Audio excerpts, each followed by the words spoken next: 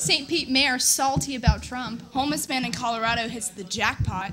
Austrians liquefy their assets. Good morning, PHS. I'm Ella Fernandez. And I'm Abby Gonzo. Let's get the show on the road. One job. It's okay. It's okay. It's totally fine. It's really fine. Don't stress. Don't stress.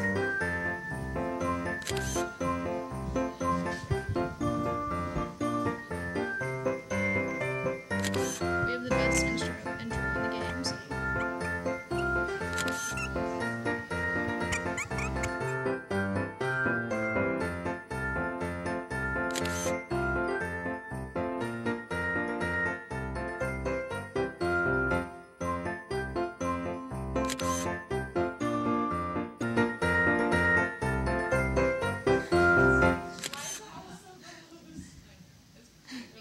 St. Pete Mayor Rick Kreisman is not about having Trump on his turf. In a tweet he sent out on Monday, he forbids Trump from coming to St. Petersburg. @Kreisman tweeted, "I am hereby barring Donald Trump from entering St. Pete until we fully understand the dangerous threat posed by all Trumps." Trump's recent comments have many cringing and discomfort, and this is just one of the repercussions of that. That's just what happens when you have no filter and also speak on national television. Moving on, we have two different stories about some lucky folks stumbling upon some major cash. First, Mr. Michael Engforce wins $500,000 in the Colorado lottery. And it couldn't have happened to a better person. Michael's a 61-year-old homeless man who spends every night on the floor of an Aspen homeless shelter. Engforce plans to use his treasure to meet up with his daughter, who he hasn't seen in 20 years. Just in time for the holidays. Talk about some Christmas spirit. Congratulations, Michael. And now another bit of good fortune in Austria. It's not every day that you find cold, hard cash floating along a river. But that is exactly what happened when two young men spotted over 100,000 euros gliding down the Danube River. Where's all this luck coming from? Where can I get some? Must be Christmas spirit. I knew I shouldn't have stopped believing in Santa. Santa's real, Abby. Right. Anyway, let's move on to our school announcements.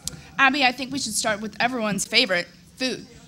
Great idea, Ella. Today's lunch includes taco fiesta salad bowl, all beef hot dog on a pretzel bun, buffalo chicken strips, pumpkin loaf with yogurt, seasoned black beans, and a crisp garden salad.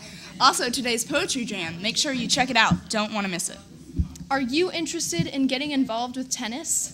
If so, make sure to turn in your athletic packets to Miss Drumsta in room 609 by next Wednesday, the 16th. If you need a packet, please pick one up in the main office. Speaking of sports, we have a lot going on tonight. Boys and girls basketball play both at home tonight. Boys soccer killed it last night against Palm Harbor. Wrestling goes against Chamberlain tonight. Don't miss it. Also, don't forget to catch boys and girls basketball tonight. Cheer has a competition today at Blake. Wish our ladies some major luck. If you're in NHS, don't forget that Leonard's Photography will be on campus this Friday to take cap and gown portraits for the yearbook. You should receive an order form with information on how to schedule an appointment in homeroom. Attention underclassmen, your programming sheets are due completed to your English teachers by this Friday. Make sure it's complete with teacher approval if needed. Don't wait till the last minute. There's a ton of options for electives, but here's an inside look at some of the stars of the morning show for more insight on TV4.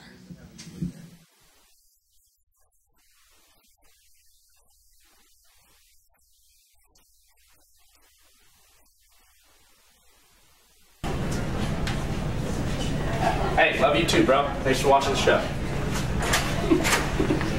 So, what do you think about the morning show? It's good. It's good. I've never seen the morning show. We have a morning show?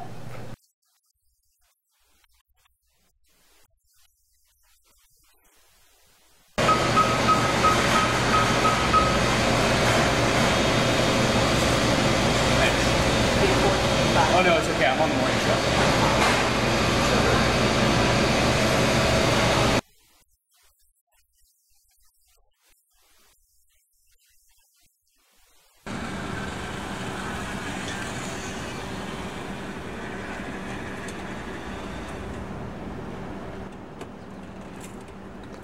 Not too far from the studio, Antonio.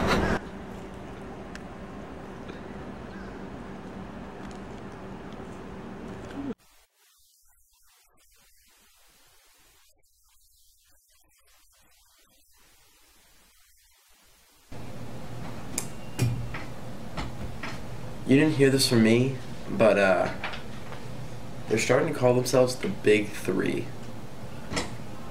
It's a little weird. You suck! What a guy, what a guy.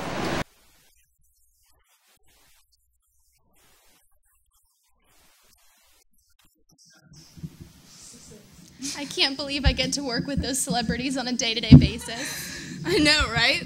Lastly, a reminder for all yearbook staff that yearbooks are only on sale for a limited time, so order yours today and avoid paying double the price. I heard the yearbook is looking pretty good, just saying. And now we have our guest appearance. Peter Kiefer, we're going to tell you some jokes.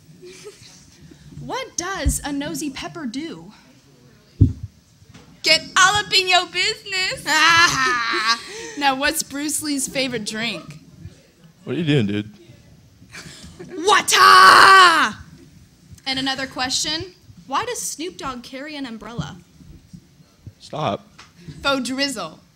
And one last thing, Peter. How does it feel to be voted most attractive male at Plant? Honestly, such a humbling experience to go to such a school with, the less fortunate. I get to work with them on a daily basis and just spread what I know. Thank you, Peter. Well, that's all we have for you today, Plant. Have a great day.